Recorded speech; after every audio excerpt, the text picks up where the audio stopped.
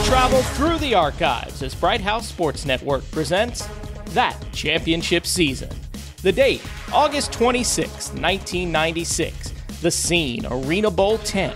The place, Veterans Memorial Auditorium in Des Moines, Iowa. Coming off 15 regular season wins and seeking their second straight Arena Bowl title and fourth in 6 years, the Storm faced off against quarterback Kurt Warner and his hometown Barnstormers in a game that is considered by many to be the greatest game in arena football history. Iowa set or tied 6 Arena Bowl records, but it was Jay Gruden in his final game as a Storm quarterback who stole the show by passing for 5 touchdowns.